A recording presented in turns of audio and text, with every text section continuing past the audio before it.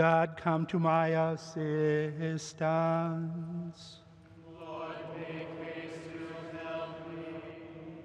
Glory to the Father, and to the Son, and to the Holy Spirit, as it was in the beginning, is now, and will be forever. Amen. Alleluia.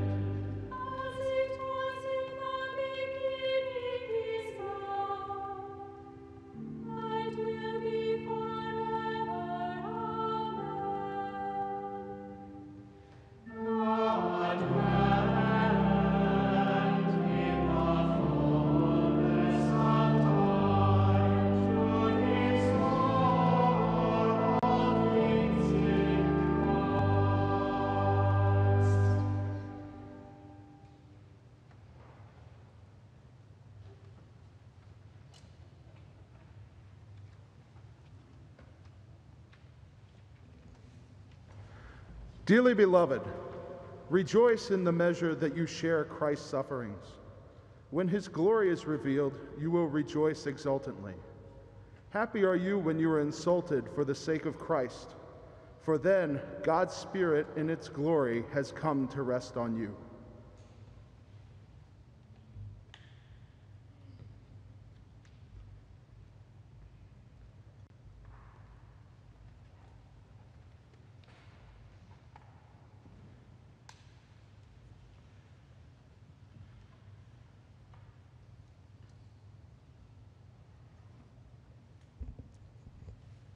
My dear brothers and sisters in Christ, grace and peace to all here present in Christ Jesus.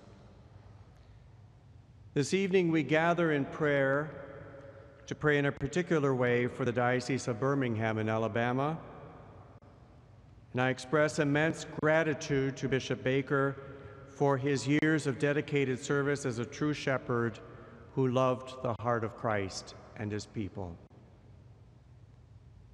This evening, as I welcome all of you, I beg for your prayers for me as I'm about to embark on this new chapter in my life in the Diocese of Birmingham. I remember in a particular way my family, especially my mother Mary and brother Joseph, for their abiding encouragement and support over these many years. They are watching on EWTN tonight, and I send them my embrace of warmth and affection. Down in the South, you have to send warmth, right? We may be far away in miles, but we are close as a family in our hearts. The distance and the unusual time we are experiencing have them at home in Marquette, Michigan, in Michigan's Upper Peninsula, very beautiful area. And I also welcome the priests, family, co-workers, and friends from the Diocese of Gaylord, from Lansing, and other places who are part of our celebration tonight. Also the priests, the religious and faithful of the Diocese of Birmingham who are here tonight. I feel a little bit like it's a getting to know you time, getting to know all about you experience. Well, it's somewhat mutual. I'm new here too. But as we contemplate where we have been and where we are going, I feel a little bit like a speaker I heard a few years ago at the New York Encounter. He was the architect chosen for the monumental task of completing Sagrada Familia, the famous church, now a minor basilica, in Barcelona, Spain. The project to build the church began in 1882 by Francisco de Paula de Villar, the original architect. He resigned very shortly later. Antoni Gaudí took over the main architect, overseeing the construction of a massive church with a unique style combining Art Nouveau and Gothic features, which incorporated nature and religion into the architecture. Gaudí became consumed with this project. It became his life's work. And at the time of his really untimely death, it is said that he was struck by a tram in 1926 as he was on his way to St. Philip Neri Church for his daily prayers and to go to confession. Only a quarter of the church was constructed in 44 years. The church had other problems to face because it relied on private donations. And of course, there were setbacks because of the Spanish flu in 1917 and 18, and then the Spanish Civil War in 1936 through 39. But during the war, insurgents broke into the crypt and in the workshop, destroying Gaudi's original designs, drawings, and plaster molds. With little money and almost no one to carry on the work and design, it slowed down to a snail's pace, the construction of this monumental church. The point of this is that in recent years, a stone cutter from Japan was passing through Barcelona in 1978 and became fascinated with the construction project. His name was Etsuro Sotu. He wasn't Christian at the time. And as he became more and more curious about the project, he expressed great interest to help out. And he was hired to continue the work of the sculptures that were necessary for the church to move toward completion. But because of lack of plans and designs which had been destroyed, he had to rely on his knowledge and imagination. As it turned out, as he struggled with the project, he came to understand that his technical expertise lacked one essential component for him to grasp the scope of what had to be done. He describes it in a simple way. So too, in his own faith journey, concluded this way. He said, I had to learn to look where Gaudi was looking. And once he could see what Gaudi was seeing, he knew and understood what had to be done. That looking, that searching, that honesty was his spiritual journey that opened him up to an ineffable presence, ultimately bringing him into the faith. A good portion of our spiritual journey is precisely like that. It depends where we are looking. Where are we looking? What are we looking for? What are we hoping to see? And what are we longing for? Questions that cannot be answered by science and the accumulation of material goods, but something more. We know that somehow, in some way, we are incomplete, a masterpiece that God wants to build. And where we are looking for that inspiration, that transcendent quality that lifts us up out of the doldrums and helps us experience the embrace of God's tender mercy and love. God helps us to put together the pieces that we can't put together ourselves. I was blind, but now I see. My brothers and sisters, during these past few months of the pandemic, we have journeyed together. We've missed our gatherings for Sunday Mass. Most often, we heard from our faithful how much they treasured the reception of communion. I also heard from priests how much they valued having a physical congregation before them. And the lack of receiving Eucharist and having a congregation increased our mutual longing and yearning for the presence of Christ in the Eucharist. Even so, our lives as Christians, as disciples of Christ, were never suspended. We began to hunger for that which we lack. And at times, like the Hebrews in the desert with Moses, we grumbled and complained. And all the more we heard the cry of desire and need. The Eucharist was not merely something mundane. It touched something transcendent that we know we needed and cannot live without. During this Eucharistic fast, for many, especially those identified with those in the peripheries, those who are often left out, those who are searching and struggling, those who are sick and cannot come to Mass, those who are imprisoned, those whose dignity is not respected, those who are paralyzed, looking for a way forward. Our gatherings are like so too, looking for something beyond ourselves that will help us make sense of the design that God is trying to build in us. As a church community, we know that God has a plan for each of us, and that we share the promise and hope that we will understand one day the great design, the blueprint that God has for each of us. Christ says to us in simple words, if you want to see what God's plan is for you, then follow me. I am the way, the truth, and the life. Ours is a great desire to see what was so curious to the saints, what they saw, and get a glimpse of those who are pointing the way.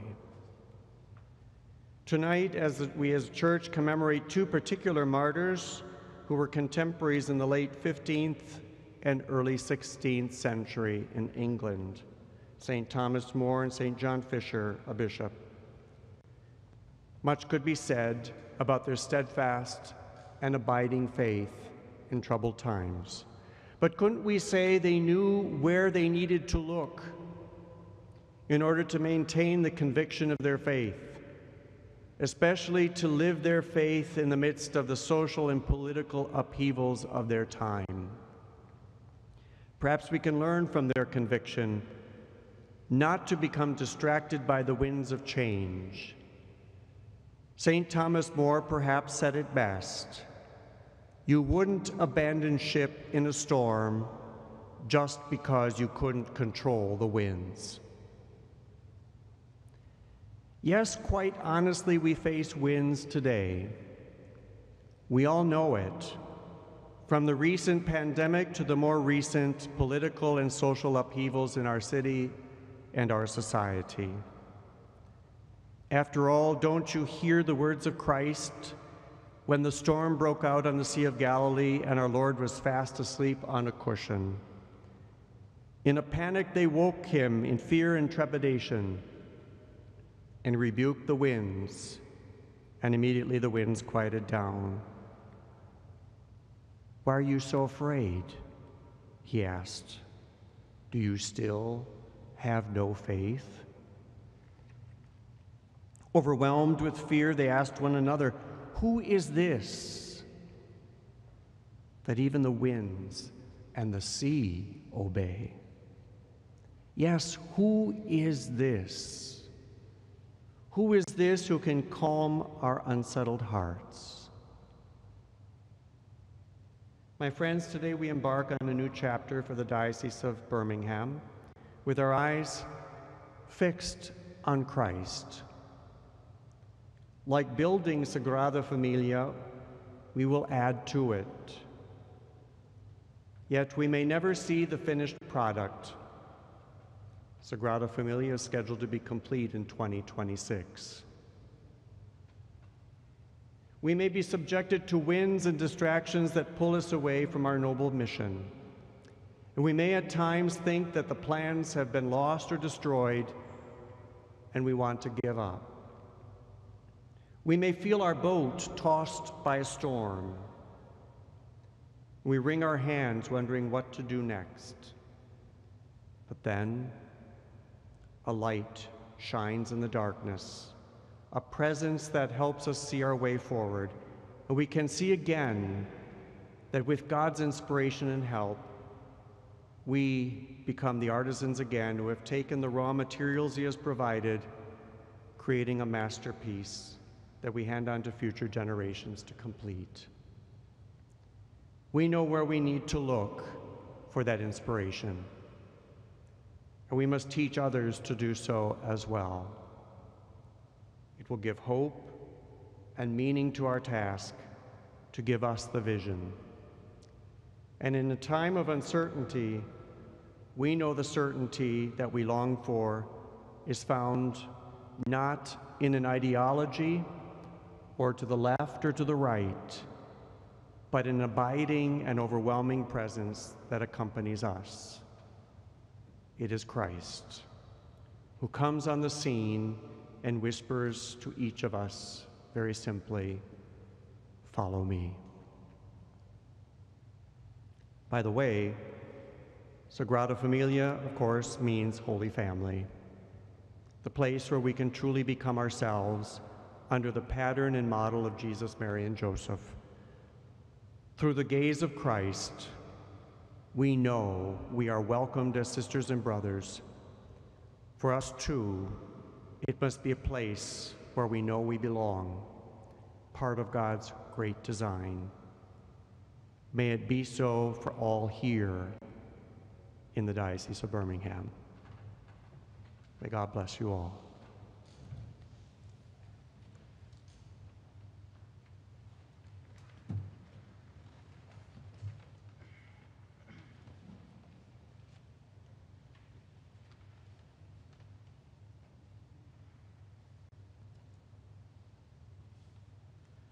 Let the just rejoice and sing for joy in the Lord.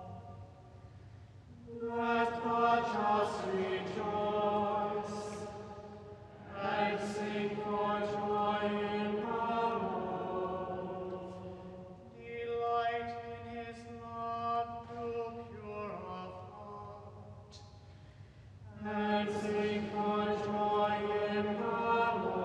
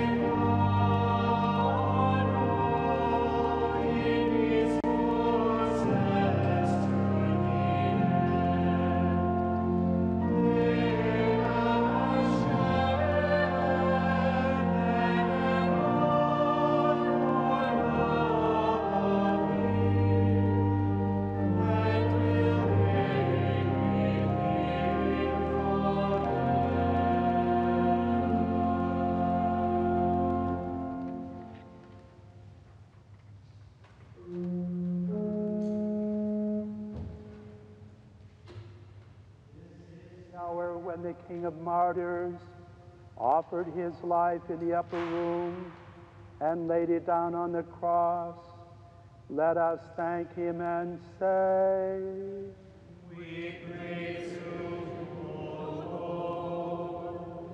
We praise you, O Lord, our Savior, inspiration and example for every martyr, for loving us to the end. We praise you, O Lord, for calling all repentant sinners to the rewards of life. We praise you, O Lord, for entrusting to your church the blood of the new and everlasting covenant, poured out for the remission of sin. We praise you, O Lord, for our perseverance in your grace today. We praise you, O Lord, for incorporating our dead brothers and sisters into your own death today. We praise you, O Lord.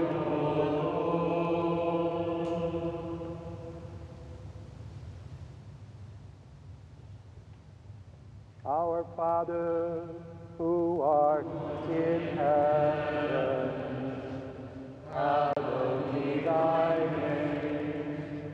Thy kingdom come, thy will be done on earth as it is in heaven.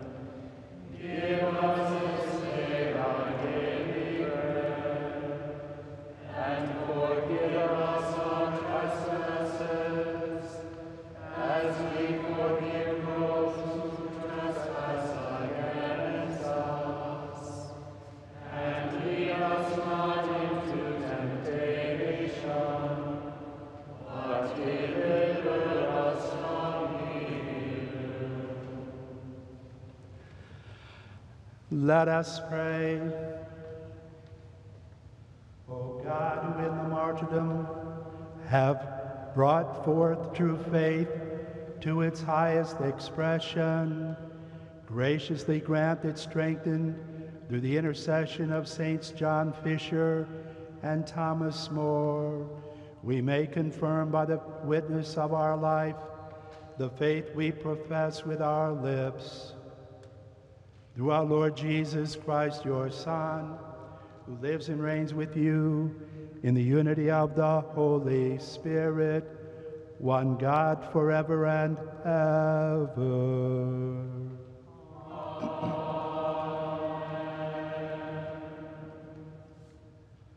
Bishop Raica, on behalf of all here present tonight and all the wonderful people of this great Diocese of Birmingham, I welcome you to the Diocese of Birmingham, joyfully and gratefully to the Lord and to our Holy Father. Welcome, Bishop Raica.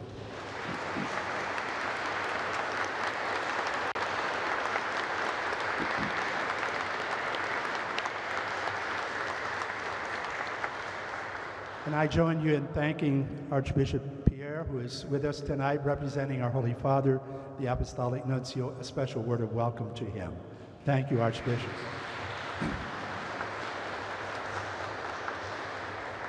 We thank our brother bishops for taking time to be with us, all the wonderful priests, deacon, religious, and laity of the Diocese of Birmingham, family members, friends from Gaylord Diocese who traveled all the way down here in inclement weather, as you did. We're grateful to any of our visitors and any public officials who are with us, in a special way our seminarians who are serving with us tonight. You have a handful of them who will be gratefully serving you in the days ahead. I know that your transition is marked by great resilience. All of us have had to have that special virtue added to the list of virtues we live with. You in transitioning from the north to the south, which I did myself 50 years ago, and I just want to say it's a glorious experience. working here with the wonderful people of the South, where the numbers of Catholics are smaller, but I can say the faith is contagious and alive here. So you're inheriting a great group of people who will truly love you and serve with you the Lord. And I know you bring also great experiences from your pastoral ministry as a bishop and priest, and we welcome them. I know you're part of the fraternity, international fraternity, of that great fraternity of communion and liberation that seeks to bring the Christian experience to society and build bridges of unity, harmony, and peace. And we know you'll bring that experience to our diocese, and we're very grateful for that. My own personal spiritual and pastoral experience in many ways with the Cenacolo community of Mother Elvira Petrazzi, a woman who worked with those who were desperate and many of whom were addicted. And her lively faith inspired me in my days as a priest and also my time as a bishop to see hope in every desperate situation if we plant ourselves firmly in Christ. And Mother Elvira once told her people, she taught them that they should see their lives as present, precious, e bono che tu existi. It is just simply good that you exist. And so many people in our society do not truly believe that, but she taught desperate people to believe that they are a creature of God, a loving Father, whom Jesus came to redeem. It is your gift and mine, it was mine, to lead this people to be reminded how beautiful their lives are. Every single life is beautiful. Every single life is precious. And that is our great gift that we bring as Catholic followers of Jesus Christ. May the Lord bless you in your tremendous ministry that is before you in the days ahead, and may God bless you all the days of your life.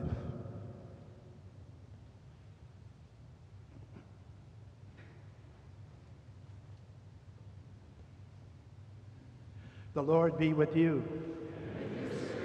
Blessed be the name of the Lord. Our help is in the name of the Lord. May Almighty God bless you, the Father, and the Son, and the Holy Spirit. Go in peace. Thanks be to God.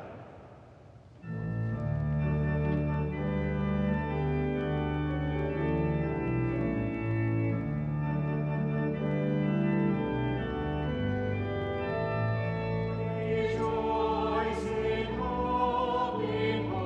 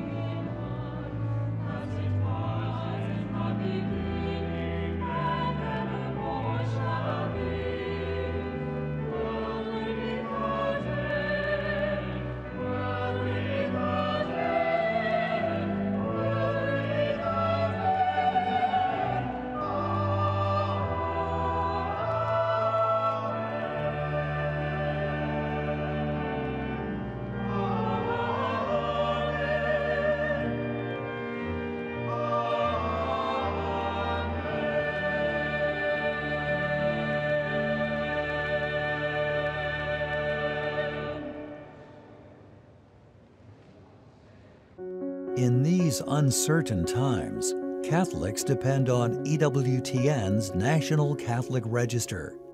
The Register is so much more than a newspaper. It's your faith, your life, your source of information and spiritual resources. Reading it faithfully enriches your walk with Christ and His Church in so many ways.